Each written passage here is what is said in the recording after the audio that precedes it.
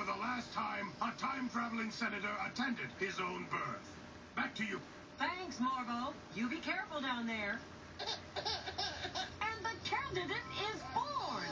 We have a birth. Repeat, we have a birth. Oh, he's got his own eyes. Well, who'd have thunk it? He was born all right, just like you said.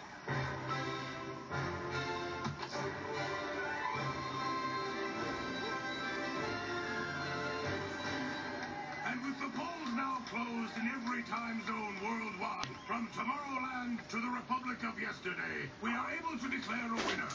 Chris Travers, who leapt backwards in time and ahead in the polls, has defeated Richard Nixon. He did it! He did it! Yes! Congratulations, Mr. President. It's all thanks to you, Leela. You stood by me and exposed my private medical records.